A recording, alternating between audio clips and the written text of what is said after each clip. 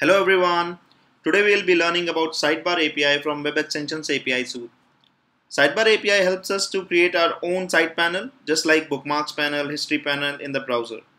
In this video, we'll be learning how to create a side panel and put some HTML content, some JavaScript contents, and let's do it. So before jumping into it, so let's see what exactly sidebar is. So this is a thing which gives us all the available sidebars. For example, this is a bookmark sidebar, so it has all the bookmarks. We can switch to history bookmark.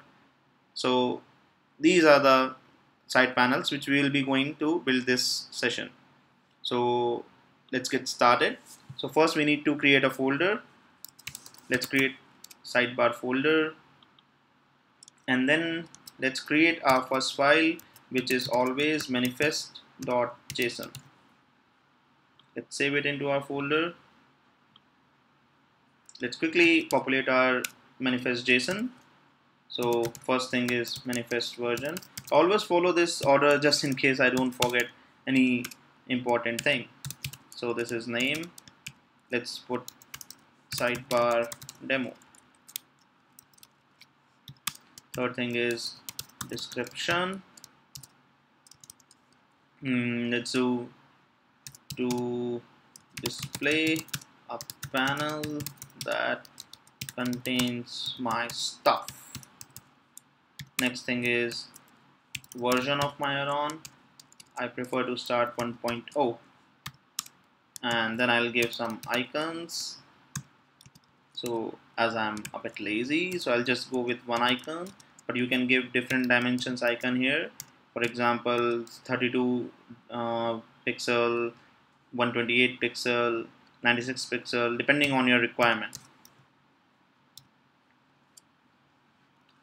And next thing what we need to do is, these are the generic things which we do for all the add-ons.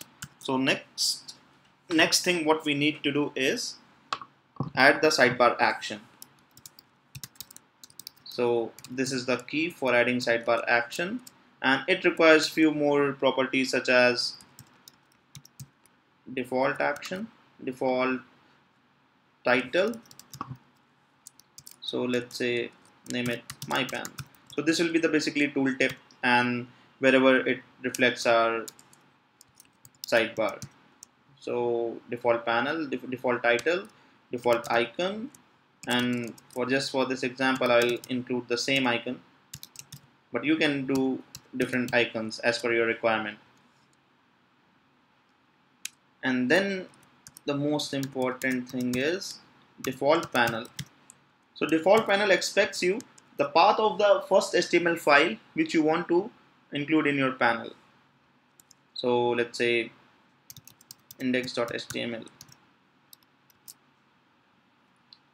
So that's pretty much our manifest.json for this example. So I'll quickly walk through. So these are the generic which we always use. First one is manifest version, which tells it's a web extension API usage. Second thing is add-on name. Third thing is add-on description. Fourth thing is add-on version. It has to be incremental for the updates. And then it's icons. The icons for the add-on, which will be reflecting in listings. And then for this usage of sidebar, we have to put sidebar action, which comes with default title, default icon, and default panel. Default panel expects you the path of index, path of the HTML, which you will be trying to execute first in your panel. So it's a relative path. So if we are not giving anything before it, that means it's on the root. So let's quickly create an index.html.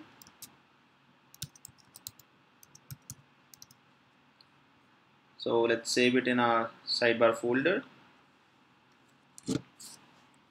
Cool.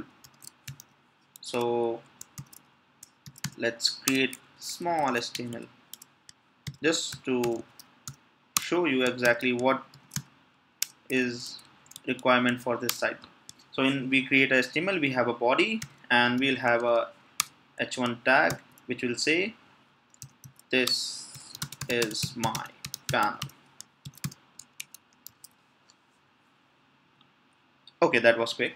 So what if I say like this is the only code that will create a side panel for you, and your code will be replaced in that panel.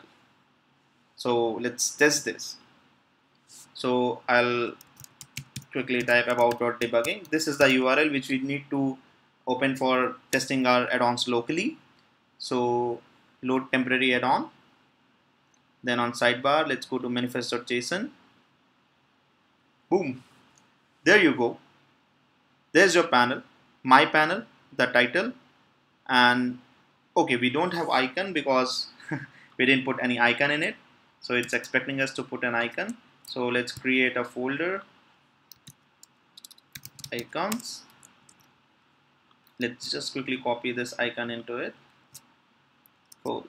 And going back to our add-on, let's reload it. Okay, it's still not showing the icon, probably cached. So we'll again load the add-on. Oh, this time we have. This is the icon of our panel, and this is our panel. So yeah, that was pretty quick. This is the icon which is reflecting when we set default, when we set the default icon here. This is the icon which will be reflecting in the list. So we are on, suppose, any site. We can shuffle between, let's say, history. We are seeing history panel. Then we can go to our panel. So yeah, that was pretty much. So since you are pretty quick, we'll be putting some JavaScript into that. So let's quickly create a new JavaScript file. Let's say sidebar.js. Okay, we have to save it. Sidebar.js. And as we know, we need to include this in our index.html. So let's quickly include it. Script is its relative path again. So we can just write sidebar.js. So like any HTML web page, it works same way. We have to include the script, and for sake of example, let's have a text area here, and let's give it an ID. Let's say my text, and we'll put some style in it. I'm putting inline style because it's just an example, else I would always go for style sheet or maybe style tag at least. And then I'll put a button, and I'll give it ID my button.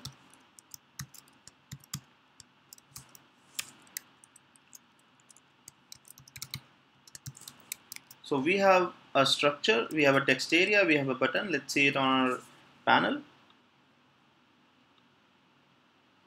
So yeah, this is our button. So right now it's doing nothing because we didn't put any JavaScript. So all I want is whatever I write here, on click me, it should alert me. So let's do this. Let's go to sidebar.js. Let's write document.getElement by ID.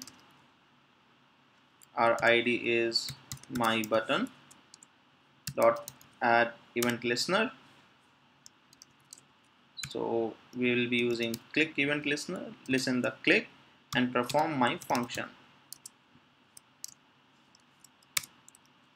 And in function, I want to, let's store our requirement. Let's say my text equal to document dot get element by ID, and our ID for text area is my text dot value, and alert my text.